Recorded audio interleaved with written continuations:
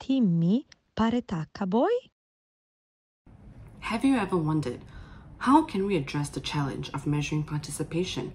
What are the ways and tools that currently exist in measuring participation that could be used or adapted to the context of CCCM?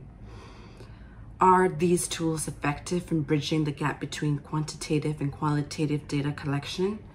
And how do we measure the different degrees of participation within the different activities of CCCM?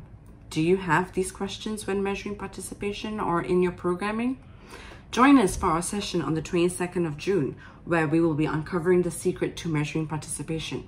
See you there.